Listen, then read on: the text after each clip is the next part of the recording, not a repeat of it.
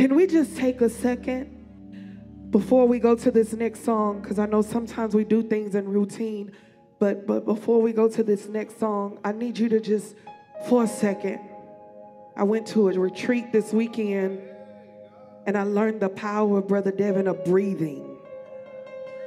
Breathing and being. Breathing and being. What do I mean by that? Sometimes you just gotta take in a deep breath, and then you gotta breathe out. And what is the part of being? Being is being where you are right now. Because sometimes we can be in a place, Bishop, but we're not there.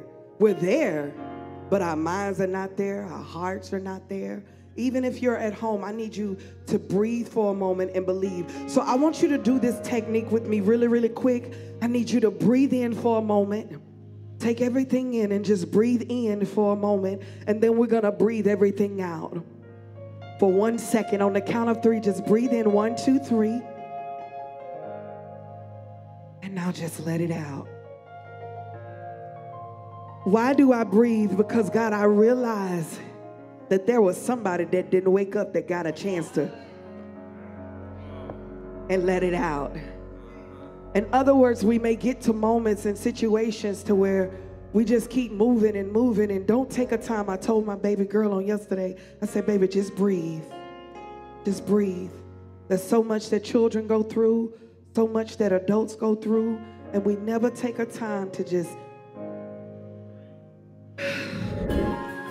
He is my faithful Father, calling me out of the dark.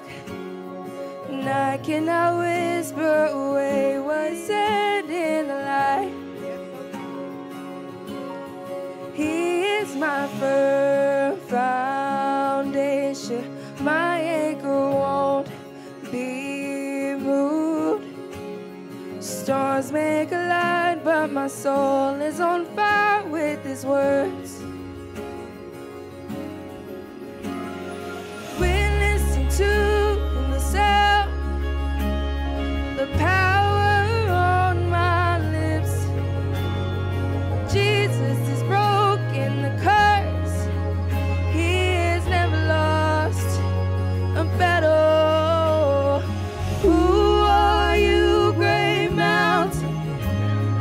You should not bow low.